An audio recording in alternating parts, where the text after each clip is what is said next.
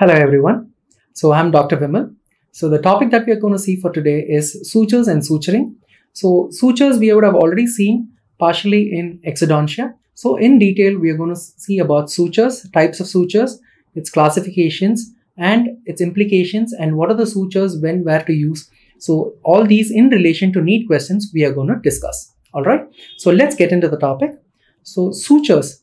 Suture classification is the first and foremost thing that we're going to see in this topic, where sutures are generally classified into absorbable and non-absorbable, and depending on the number of filaments, it is classified into monofilament or multifilament, that is whether it's a single or a braided filament. And depending on the coating, there are special coating materials which is applied over these threads. So upon it is classified into coated or non-coated, and then by size. This is by the diameter or the thickness of the thread. So basically, let's get into the detail of the classification. In absorbable, we have natural and synthetic. Again, in non-absorbable, we have natural, metallic and synthetic. And then, as we have already seen, monofilament, multifilament, these are all present in both absorbable as well as in non-absorbable. So all these are intermixed, and based on separate, it is also classified. So let's get into the details. Let's see non-absorbable sutures and how are they classified. It is surgical silk, cotton or linen, and then polyamides, which are nylon, and these are basically monofilament, and then polyesters, which come as terylene and dacron, which are multifilament basically, and they are basically coated. So coating is of two types. One is Teflon and next is polybutanate. Teflon generally undergoes flaking during sterilization procedures and during suturing into deep acidic tissues. So these days polybutanate is used as a coating material. Next is polypropylene. Under this we have Prolene, which is a monofilament again. These are good for deeper and heavier tissues in cases of suturing. And the last is stainless steel. So this comes under metallic. So these are the types of non-absorbable sutures. So let's see the next, absorbable sutures. Under absorbable sutures, we have natural absorbable sutures like surgical gut. This is taken from the gut of cattle. So these are sterilized and then are used for suturing. So these are natural polymer of amino acids, mostly made up of collagen. So here we can expect questions. What is a surgical gut made up of? Collagen, amino acids, or any other components which they can be specified, and they can ask you an answer. So it is a polymer of amino acids, mostly collagen. 99% it is made up of collagen. Next is synthetic absorbable sutures. In this we can separate it into multifilament and monofilament.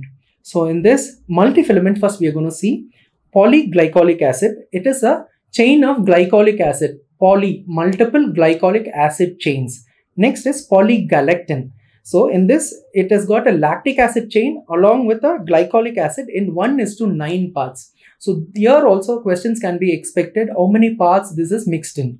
Next is Vicryl plus and Vicryl rapid. So by the name, what is Vicryl plus? So Vicryl is generally what is polygalactin is called as Vicryl. But in Vicryl plus, what do you mean is it has got a triclosan coating. So it is the only and the most effective used in places where there is infection, or in cases where we are expecting infection. Generally, this is used in smaller number or lesser number values, less than 6 to 8 mm diameter in cardiology and in intestinal sutures. Next is Vicryl rapid. This is polygalactin 910, which is coated, but this has got a special property which rapidly dissolves in the cavity. So this is called as Vicryl rapid. So by the name we can derive the same. So these are all multifilaments so far we have seen. So the next we are going to see is monofilament. In monofilament we have monocryl and polydioxane. In this monocryl, it is a polyglycaprone, which is 25, and it's a monofilament. These are generally used for places where we do not want multifilament, because multifilament we have a disadvantage of absorbing the materials or absorbing the fluids in the cavity or the space, which will harbor infection in the later stage. So these monofilaments are used. Next is polydioxoxane, which is PDS, that is nothing but polydioxoxane monofilament 1 and 2 varieties. So these are just advancements and the next types of material which are evolved naturally. So we have seen multifilament and monofilament. All these sutures are either sterilized by gamma radiation or by ethylene dioxide. So in this again we can expect a question, how are suture materials sterilized? Either one of these will be given. So ethylene oxide is used in certain materials where there is not much leaching. So gamma radiation causes a little bit of flaking. So depending on the material, the sterilization is differed. Next, let's see a small question. What it is, which of the following materials is not an absorbable suture? Again, which of the following materials is not an absorbable suture? And the options given to us are silk, chromic catgut, polygalactin, monocryl. So let's see. The question is absorbable suture, which is not. So in that case, we have chromic catgut, which is an absorbable suture, polygalactin, which is nothing other than vicryl, that is a absorbable suture. Monocryl, as I've said, is also a absorbable suture. Silk, it might look easy to accept silk as an absorbable, but it takes a very long span. So in that case, it is not a natural form for our body. So it is a non-absorbable suture. So in this is the correct answer. So we should also know one more important point in this. Generally, how do we say absorbable? How does it get absorbed in our body?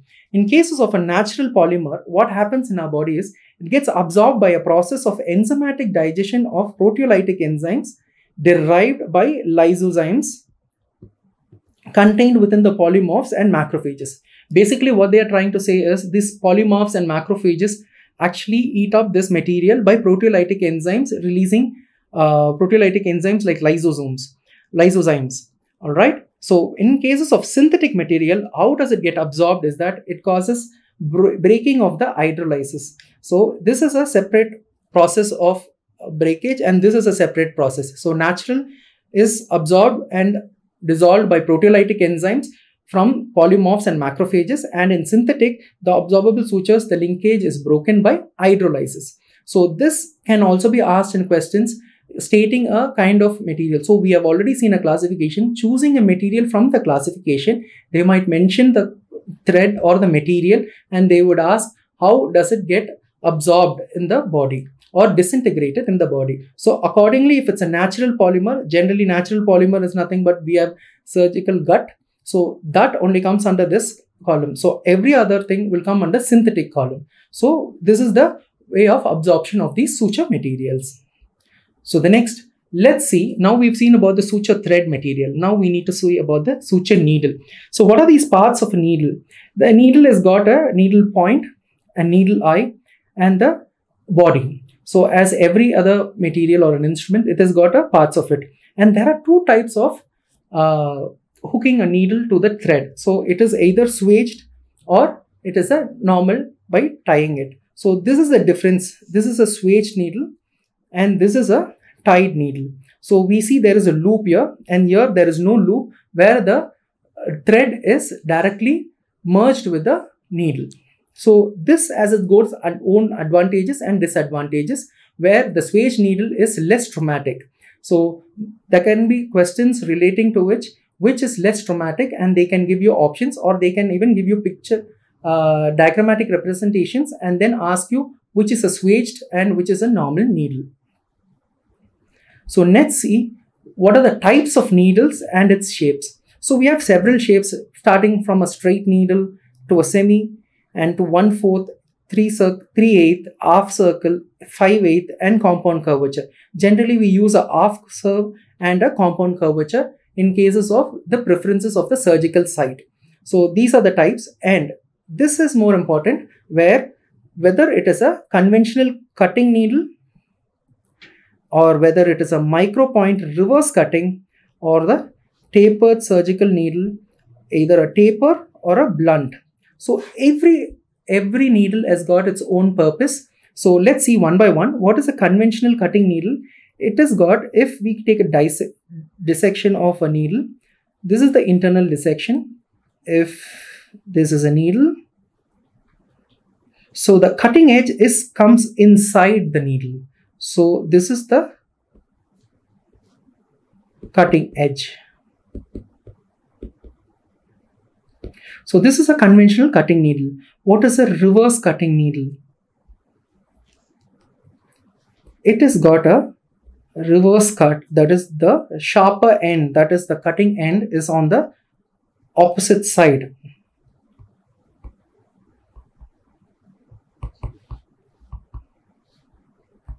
And then there's a taper cut surgical needle where the point is cut, all the sides are cutting sides, where all the three sides, 1, 2, 3, all the three sides are cutting edge. So as I've already said before, depends on the surgical site and the tissue that the surgical needles are used on.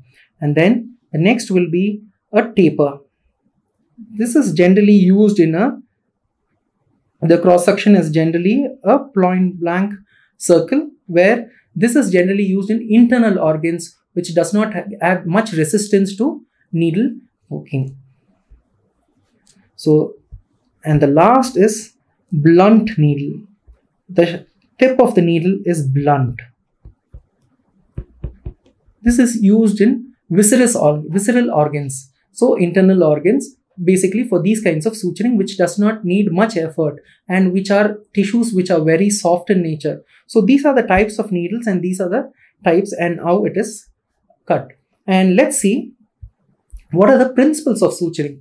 This is very important. So let's see by point. All right. So the needle should be grasped at approximately 1/3 the distance of the eye and 2/3 from the point. So for example,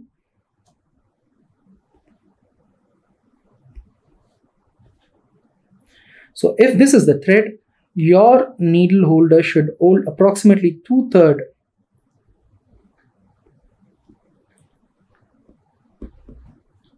from the point and 1/3 from the eye of the needle. So this is how your needle holder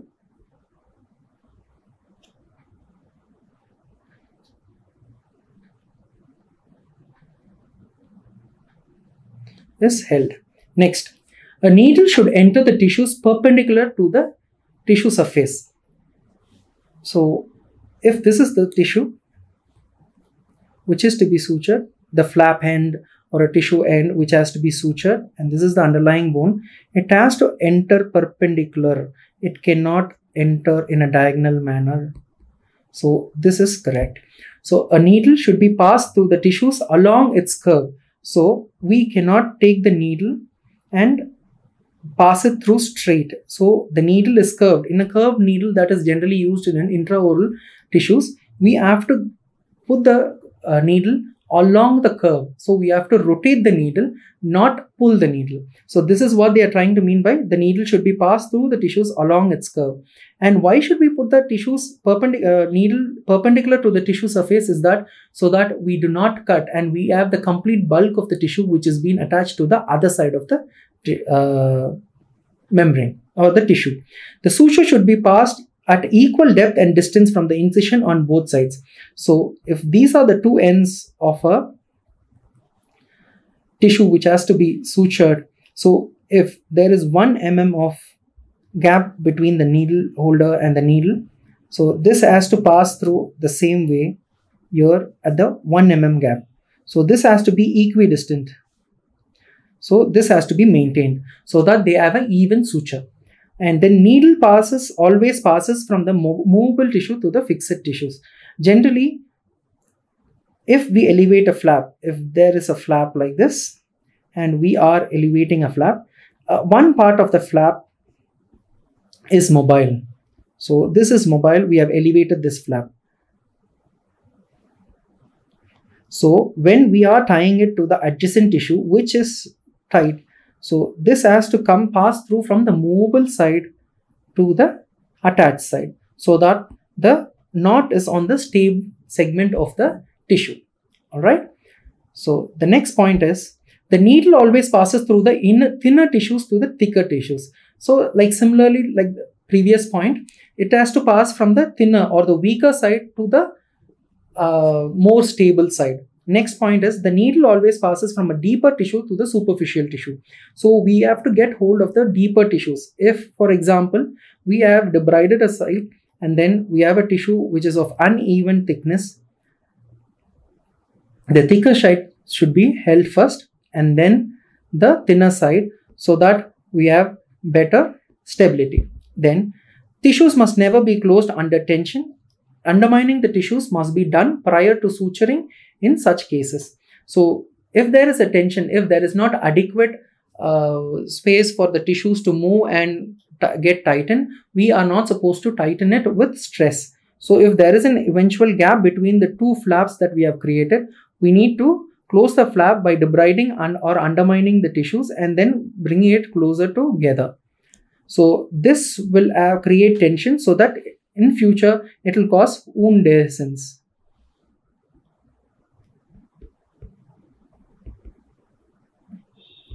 Next, the suture should be tried only to approximate the tissues, not to blanch.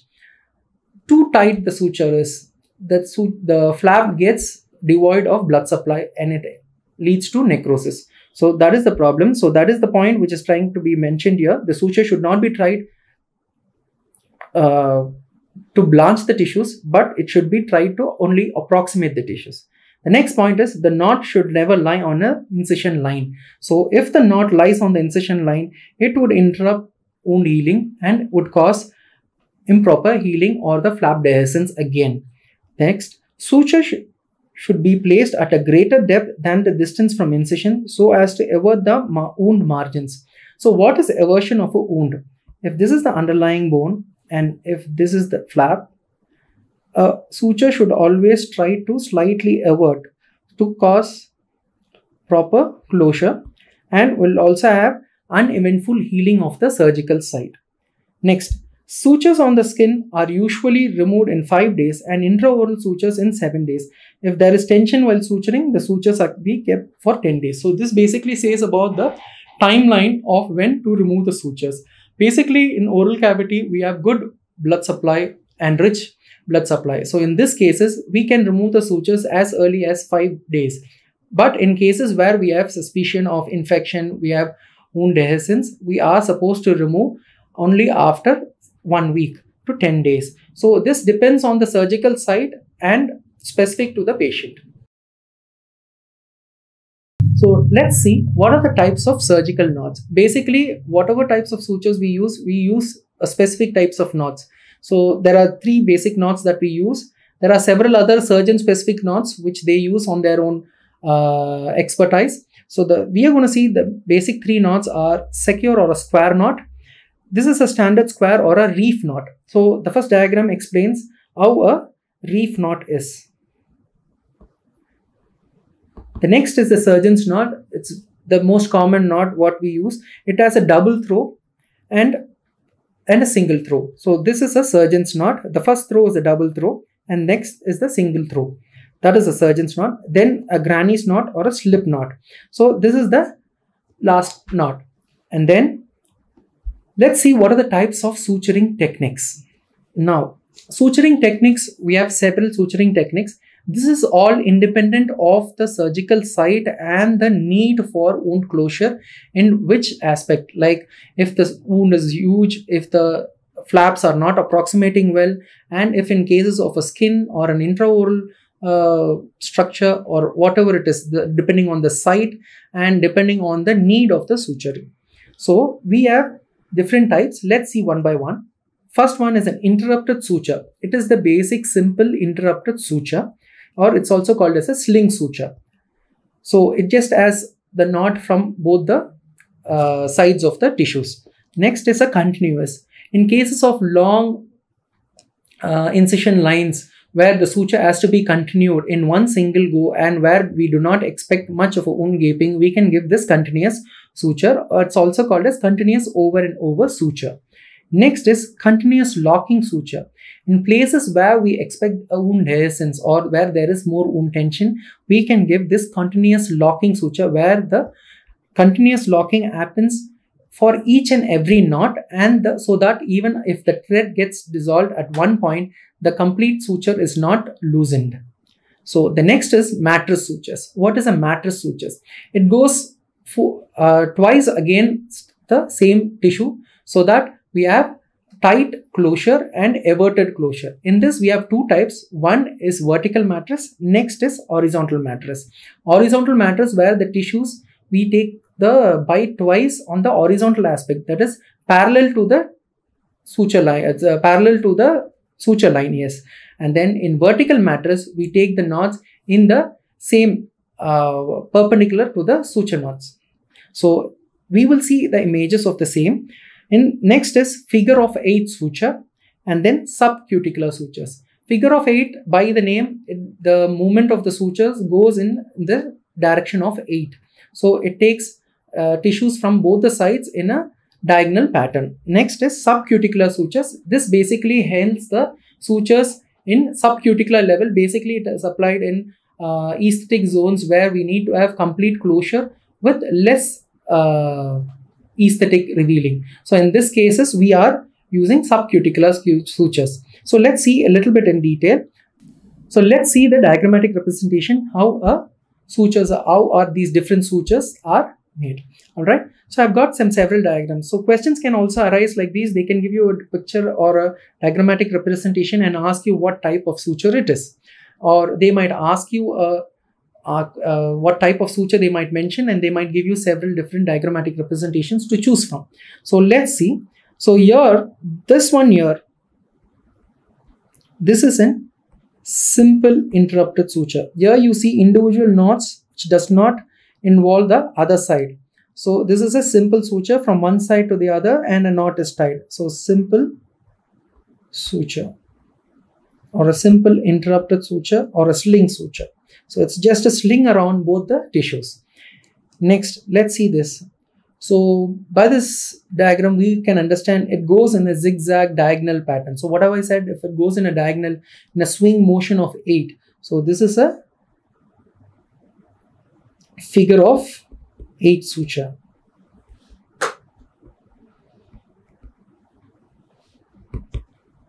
So let's get to the middle of the picture. In this, we see there is a simple interrupted, but how is it connected to the next knot?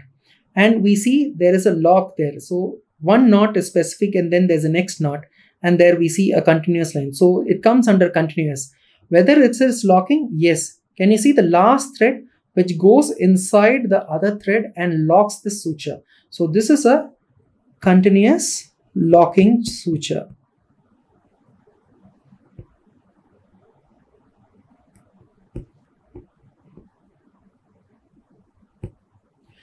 Okay, now let's get to the left corner.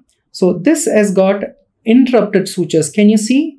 We have the sutures pass through the parallel note. So what are these sutures?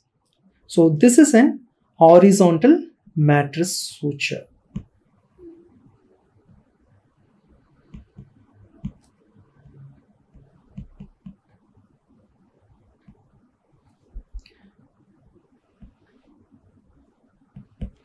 So what is this?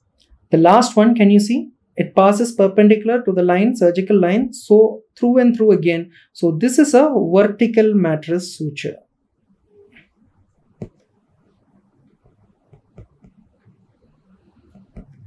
So this is the differences. So pictorially, we have seen all the sutures. What is the difference? The first one, leave it. It is the same suture. It's a continuous locking suture, which is actually represented how a suture goes in beneath the tissues. So let's see a question relating to the same. Which suture is suitable for tight everted closure of deep wounds? So as I've already mentioned, let's see what are the options given here. From the previous explanation, we'll see what is the answer will be. So the options are simple interrupted, continuous, vertical mattress, figure of 8. So what is a simple interrupted? If this is the tissue, so we have a single lock and a knot here. What is a continuous?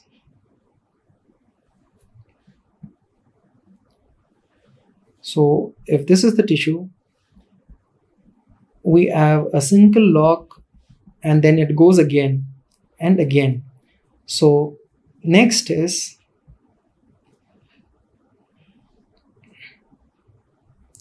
if this is tissues, the first bite is farther from the edge of the tissue, then it goes again and comes back. So this is a vertical mattress, and then figure of 8. If this is a socket,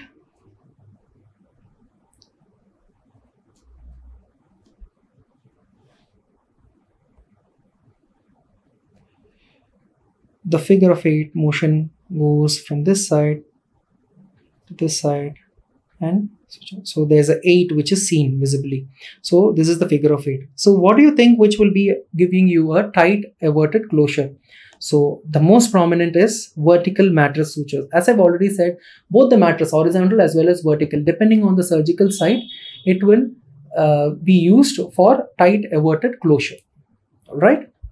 So mechanical wound closure devices. So other than these suturing materials, what else are used in these days? So we have ligating clips, we have surgical staples, tissue adhesives. So let's see one by one. What are ligating clips? Ligating clips are nothing but strong hemostats, which are like clip forms to hold the tissues or the flaps in tight nature so that there is hemostasis which occurs. These are generally used to clamp when we elevate a flap and we are having multiple hours of surgery where we need to ligate the complete tissue so that we do not have a bleeding site. So generally these are ligating clips. This is also one of the recent advancements. Next is surgical staples. This is generally like our staples which goes around both the tissues and staples the tissues together. So generally this we can see post C-sections and any major surgeries where we does not have much intervening, where sutures are not required, and it gives a pleasant outlook. Next is tissue adhesives. This has basically got two materials, that is N-butyl cyanoacrylate and 2-octyl cyanoacrylate. These are the two materials. This has been asked in one of the regional questions where they have mentioned about what is 2-octyl cyanoacrylate, and they have given options as a ligating clip, as a tissue adhesive, as a surgical staples, or they have given as other materials. So they would have given several other options and asked you. So these tissue adhesives, when combined with plasticizer, are good tissue adhesives. It's just like our tissue glue. So this is other name is for tissue adhesives are tissue glue. So these two components we need to. Cyanoacrylate, one is N-butyl, second is 2-octyl cyanoacrylate. So these two are the options. So we've seen ligating clips, surgical staples, and tissue adhesives. So these are the three next level of suture closure, mechanical wound closure devices. Right? So suture removal. Now that we've seen what are the types of suture material and suture advancements, what is there, what are the types of threads, what are the needle and how the needles are classified, we will see after when do we have to do suture removal. Skin sutures are usually removed after 7 to 10 days depending upon the area. So as I've already said, any suture removal will require proper everted closed margins. So by clinical examination, we can evaluate it. General timeline for a suture removal is 7 to 10 days for an external suture, that is on a skin suture.